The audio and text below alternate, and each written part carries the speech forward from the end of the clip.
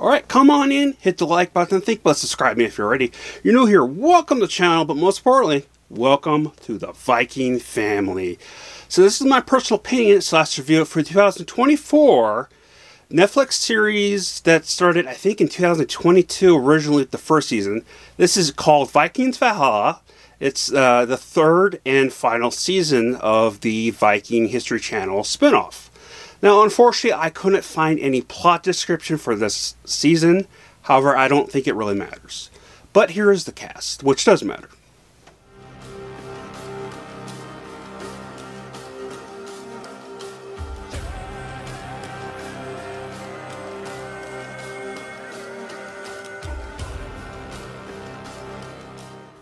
I like this season more than the second one.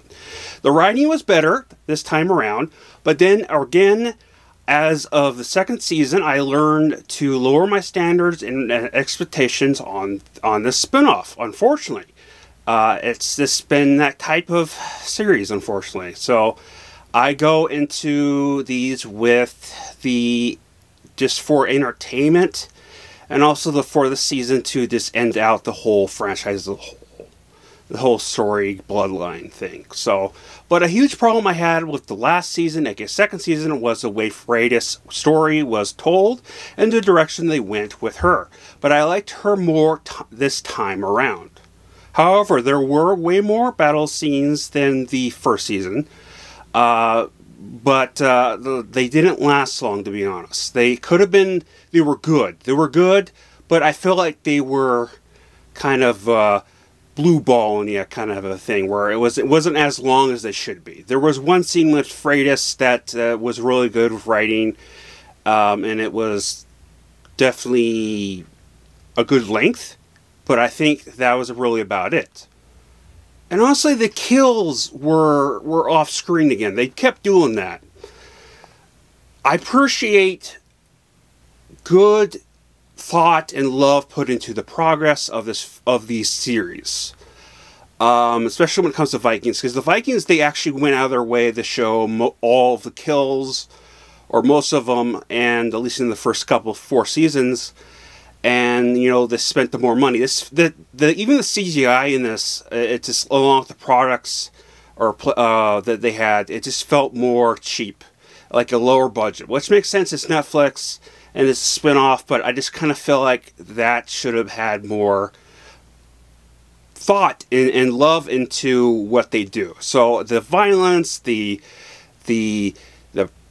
costumes did get better over time, over the past 2 seasons, but it's just like it was lacking love to it. Look, I honestly most likely will never rewatch this specific series again. When it comes to the Vikings, yes. This was a very underwhelming series as a whole. And this season in particular was better, like the first one. But it's still, even the first one was just kind of in the middle. You know, if you lower your expectations going into this, then yeah, it's enjoyable at least. Here is my rating.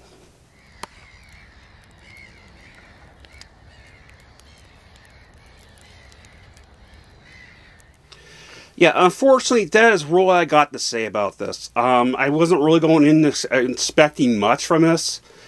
I did get a little more than what I was expecting compared to what I was going off the second season. But I think I wasn't really surprised that I personally didn't think the writing was the best, and it hasn't been. Again, the second season for me personally was terrible.